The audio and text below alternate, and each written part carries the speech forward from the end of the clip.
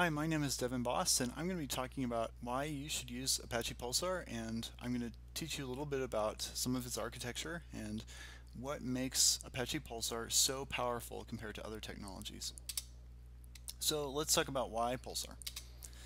So Stream Native, which is one of the companies that has been largely responsible for maintaining Pulsar, they conducted a survey, and they got a decent response rate. And what we noticed from the respondents is that most of the respondents were at the architect level, and the vast majority of them were technical roles. There were also some executive level roles as well in those who responded. And what we noticed is that at Pulsar, although this also included some streaming platforms, beyond anything else, they increase agility and unlock new use cases for the business. Now, if you watched my previous video on Apache Pulsar, you'll notice I talked a lot about this, and so I'm just going to go through some of these things briefly. This is a newer survey that was conducted, and so this is more up-to-date information. And then we'll dive into some of the architecture of Pulsar and what makes it so powerful. And we notice of the top 3 highlights for Pulsar, number 1 was architecture design, which is why we're going to be talking about that more today. And also scalability and reliability were highlighted in the top 3. And so we notice that the architecture of Pulsar, the scalability and its reliability all go hand in hand, as well as with all these other features. They're all closely interconnected. Now, of the top use cases, PubSub was the dominant. But many of these other features have also been used frequently, and here at Overstock we heavily depend on the multi-tenancy aspect, and we also make use of functions and many of the other features as well.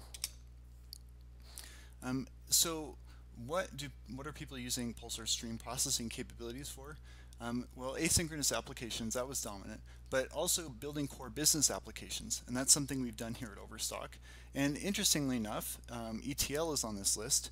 A lot of people think of using a technology like Spark or a batch processing engine or maybe Hadoop for ETL, but when you use the Kappa architectural pattern, you can leverage Pulsar even for these kinds of ETL workloads by moving everything to the stream. Now, talking more detail about that is out of the scope of this presentation, but I'm just planting a seed here to get you thinking about that because it's very powerful. And we also noticed that of the respondents, the vast majority of them will be deploying more applications on Pulsar in 2020. And that also aligns with what the figures showed about the budget expectations, and we noticed that 0% of respondents said that the budget for Pulsar will be decreasing. So organizations are not regretting their choice of moving to Pulsar. So who's using Pulsar? So since I'm here based in the United States, I took some examples here that would be more well known from companies out here, and I just want to highlight Splunk as an example. They recently conducted an acquisition of Streamlio, which was one of the core maintainers of Pulsar, and some of the Pulsar architects were part of that organization.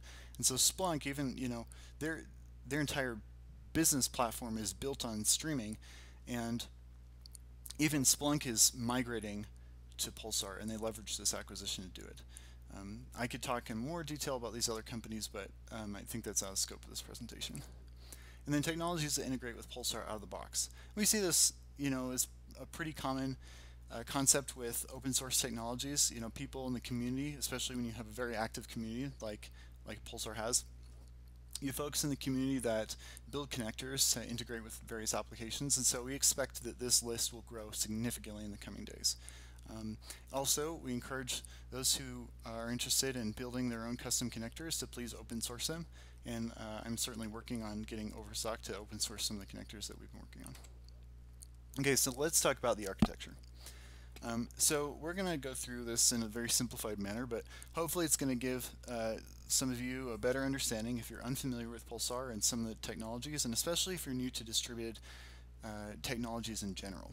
So like, for example, if Apache Zookeeper is new to you, then this might be very helpful. The way that I'll be using these icons, on the left, that's Apache Zookeeper, which is our distributed meta store. We use that for things like distributed locks and other things we'll be talking about. And then in the middle, this Pulsar icon for this presentation, I'll be using it to represent the Pulsar broker, which is for the serving layer. And then on the right side, that's Apache Bookkeeper, which is our storage layer. And the separation between the broker layer and the storage layer is one of those things that makes Apache Pulsar so powerful. We'll talk about that more. So Zookeeper. Zookeeper is a well-known technology in the distributed application space. Here's a list of some of the applications that use Zookeeper. There are many others, especially there are some projects that are in incubation stage in the Apache community, and I'm sure that there are many other applications as well as custom applications that make use of Zookeeper. My point here is that it's a technology that's been around a long time, and as I mentioned, it's used as a distributed metastore, but it can do more than that. And we're going to walk through a simplified use case of how one might interact with Zookeeper, and for those of you who are new to this concept, I think this will be helpful. So how does Zookeeper work? Okay, so Zookeeper in a nutshell is kind of like a distributed file system. I don't want to say it's a very smart file system because it's kind of dumb, but it's more sophisticated than a typical file system because it's distributed and allows you to do certain specific kinds of things like set up locks and get notifications of changes that you can't do with a typical file system. So in this example, we have a master node, we have workers, we have tasks, and then we have this assignment section. And think of this, as a file system. So we've got these different like subdirectories in the file system, and then in the workers, you have specific workers that have registered themselves, and so we'll go through that. So let's say you've got a worker. This is worker 1. It's coming online, and it notifies Zookeeper of its existence. And so it creates a new entry in this, think of it like a file system that indicates where it is, and it might store other information on that node, such as, maybe an IP address or other metadata that might be helpful for allowing other workers to communicate with it. So then let's say that this worker, it sets a watch on the tasks. But what it's doing here is it's saying, okay, now that I'm online, I want to know about any tasks that become available so that I can pick up work. So think of it like it's trying to take work off of some kind of a queue. And so it sets a watch on tasks. It's a simple command, and it'll give you any existing tasks and set a watch on anything that changes. And then the way that watches work in Zookeeper is that after you're notified through the watch, you then need to recreate the watch.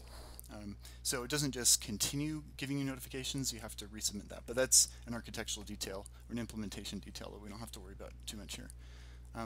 So let's say worker 1, it sets this watch to get the next available task. And let's say that worker 3 is already watching, it's already online. We see it here in the list. And then we see worker 2 is already on this list of online workers. And worker 2 creates a task. And so it's just, it's asking for some available machine to run a command. And so it creates this tasks node. And as soon as it does that, through the watch, it notifies everybody who's subscribed or who's listening to that watch.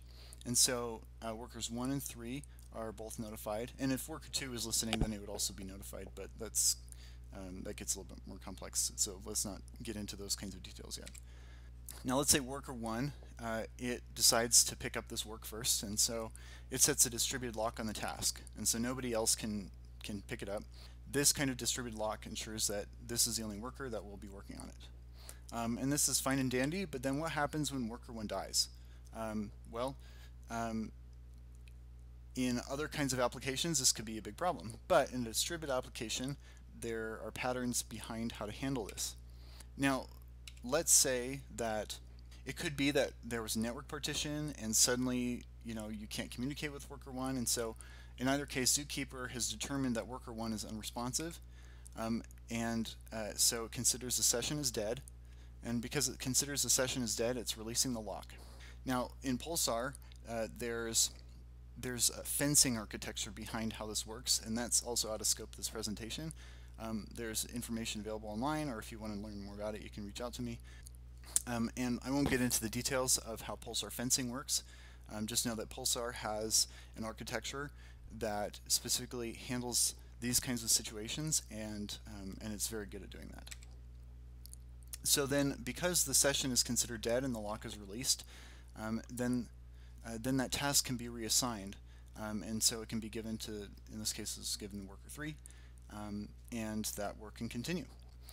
So this is an example of how a distributed application can allow workloads to continue moving forward even when failures are taking place.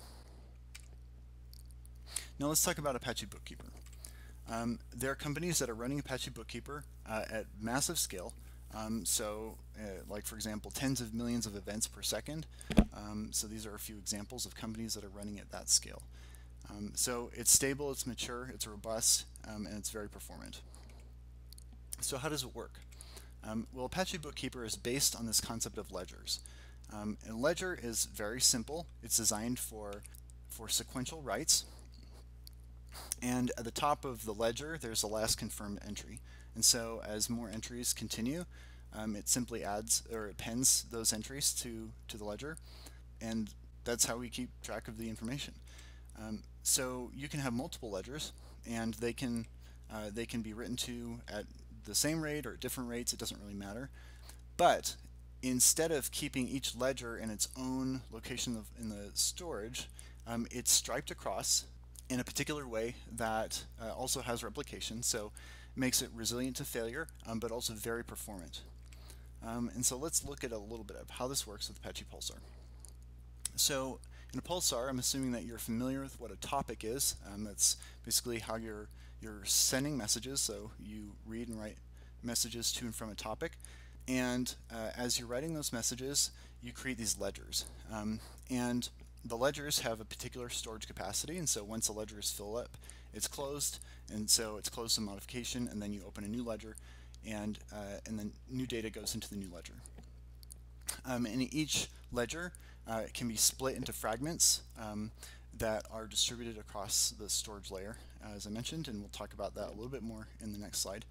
And so then, based on your data retention policies, you can go through and remove old ledgers. It'll just automatically handle that for you to make sure that you're meeting your requirements for your retention. And so here, as we see, we've got a subscription, and this are multiple subscriptions that are attached to the topic. The metadata that's stored in Apache Zookeeper, as well as the ledger metadata that also goes in Zookeeper. And then the topic is broken down into these ledgers, which are split into fragments, and then each fragment is distributed into basically a cluster or an ensemble of bookies or bookkeeper nodes. And you can configure how many bookies are required to retain that data. There are a lot of things that you can tune about how Bookkeeper handles that data, and tuning Bookkeeper is also out of the scope of this presentation, so I won't go into that more. Now, Bookkeeper, as we kind of talked about, it guarantees read consistency in the ledgers in the presence of failures. And the current version of Bookkeeper is built on RocksDB, which uses an LSM tree, which is very fast, is designed exactly for these kinds of use cases, and that's what allows these latencies, or one of the factors that allows these latencies of under 5 milliseconds. Now, some might ask, well, why separate the storage from the serving layer? Isn't that awfully complicated? Well, let's think about it this way. When you separate the storage layer from the serving layer, it abstracts better, and it scales better, right? You can easily scale them up and down independently, and so just kind of looking at what this might look like, and hypothetical example, you can scale them up or down. You can add new clusters, you can add multiple clusters, and because you can scale those independently, you get the additional guarantees that the serving or the storage layer provides without the complexity of needing to rebalance. So some of the older technologies like Kafka, they have to rebalance that data when you scale out the cluster, when you make cluster changes. That can be complicated, and also things like georeplication can be very difficult. And so Pulsar offers much more flexibility and scalability than these monolithic messaging systems. Now, some might get offended that I call them monolithic, but it certainly is not as sophisticated in the architecture as Pulsar. And then one of the big highlights of Pulsar that I have to give a shout out to is the community. The Apache community, not just the Apache community, the Apache Pulsar community is one of the most impressive open source communities that I've ever worked with. I've worked with a lot of open source technologies, and a lot of times you'll send a message and want to chat, media like, whether it's, one of the email groups or Slack or, in a forum somewhere, and maybe you'll get an answer, maybe you won't, and maybe it'll be brief and they won't really help you, or I have not experienced that with the Apache Pulsar community. There are so many people who are so eager to help you succeed.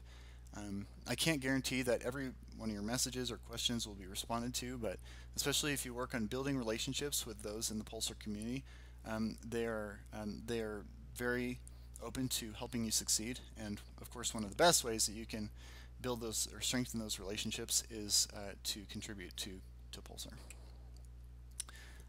And so just to kind of wrap this talk up, a couple of quotations that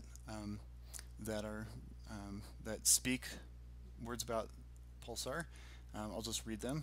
So Pierre from OVH Cloud said, "Internally, we've been running Apache Kafka for years, and despite all the skills obtained from operating multiple clusters with millions of messages per second, we decided to shift and build the foundation of our new messaging product based on Apache Pulsar.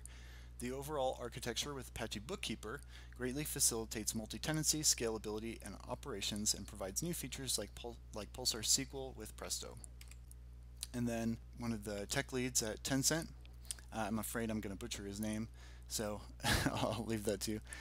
He said, "Pulsar provides us with a highly consistent and highly reliable distributed message queue that fits well in our financial use cases. Multi-tenant and storage separation architecture design greatly reduces our operational and maintenance overhead. We have used Pulsar on a very large scale in our organization, and we are impressed that Pulsar is able to provide high consistency while supporting high concurrent client connections." And if you want more resources about Pulsar, or if you need ammunition, maybe on the business case, I've got a great video on that, this top one of why streaming Pulsar. If you want to get into the weeds of how Pulsar works, Jack Van Lightly has a great post about that. And then if you want to get into performance tuning, I co-authored an article on that, and then also the references from the survey are here. So thank you very much, and if you have any questions, feel free to reach out. My contact information is in the start of this presentation on that first slide. All right, thanks so much.